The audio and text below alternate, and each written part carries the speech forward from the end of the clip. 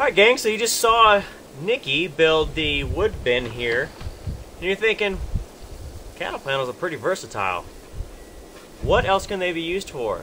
Well, we've been using them for years, so let's go show you some other things. And I want to say the limitation of their use is really your creativity.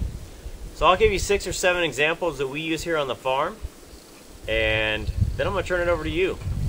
Okay, so here's one that we actually inherited. The design or the concept was used by somebody else in the family, and then they decided they wanted to downsize their chickens, so they gave it to us. So as you can see, these are cattle panels, again a wood frame. These actually have a backbone in them, and they actually have a wall in them with a door that you can use. So they had a front section for feed, water, and hens laying eggs.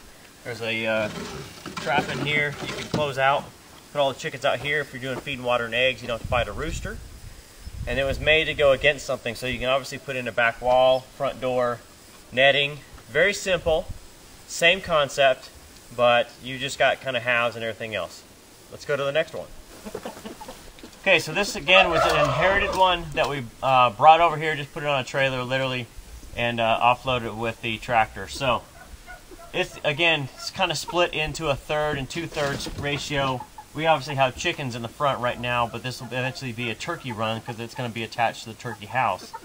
So it's got a tarp on it. We've got chickens in it right now, and these are some of our meat birds that we'll process later this year.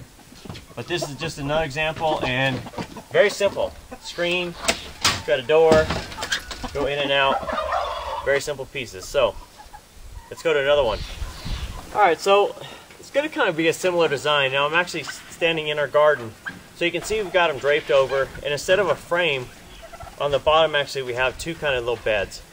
So in this here, you can do either green beans, something that wants a vine or a trellis like green beans or something like that. You can put them in there, have them attached there, and even just like ivy or anything else, it will grow and follow itself up and over, making a really nice arbor. So you could use maybe one cattle panel, a half cattle panel, put that up over. You can make it into an arbor, let ivy grow, make it a great entrance to a garden, anything else you want. Really a lot of choices there, so be creative. Alright, so again you can see just another example of just a similar design.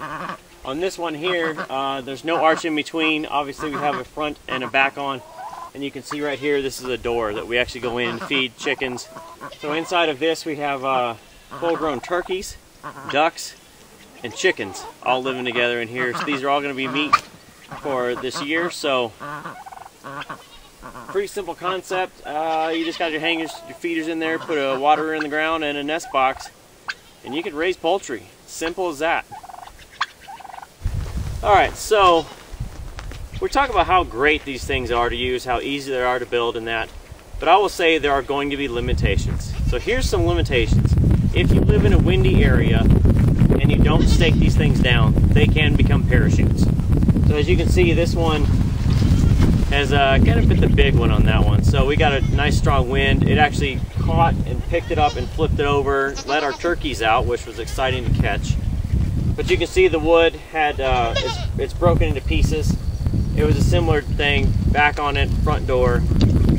But if you're going to be in a high wind area, stake them to the ground. Get some good stakes, put them in the ground, and make sure that, otherwise they will become parachutes at that point. Or they can be moved. They're called a mobile house for a reason, because they can take flight or roll away.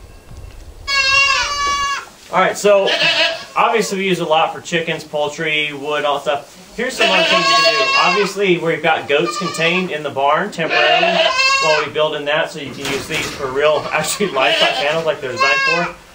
This actually is something we put in the back of our truck, full-size truck, and it's just basically a 4-sided cattle panel, cut down obviously for height, and then we just use clasps to keep a puppy in, like this one. So we actually keep her contained up while she's getting used to the goats while she's growing up. And then we have one more use other than that, and it's the big one. Alright, so here's the big one. The one that nobody ever believes you can do with cattle panels. We built a barn. So if you see behind me, this thing has made it almost 3 years. This is the first structure we actually put up here when we moved out to Oregon. So it is actually 4 cattle panels on each side. You can see it's got a backbone frame inside. Stretched all together, they're tied up together, and then literally like everything else, we put a tarp over it. You obviously buy a big tarp, and the tarps really, between everything, will last you 1 season. If you can get one better than that, congrats. We get 1 season out of it, but it's well worth it. So we've obviously had llamas, dogs, goats all in here. We built up 4 separate panels. So you've obviously got doors like this into each section, each quarter of it. And this thing served us for 3 years, so it's about to come down. We've obviously got our other barns in. If you followed our Instagram or if you've seen anything else, we've got our barns up, we've got our hay put away. And this right now is going to be taken down and repurposed, so we're going to use all the cattle panels for more stuff. And it's been fantastic. Really not a huge investment, but it's a huge value for what you get out of it and what you can do with it. So that's really it. You've seen all that we use our cattle panels for. You've obviously heard we are containing goats and they're not happy about it. But that's it. So follow us on Instagram. Check us out. We're going to put up a lot more videos of us making stuff, using stuff, and how we do things and live in the homestead lifestyle. And remember, it's a lifestyle. It's not a destination. We'll see you next time.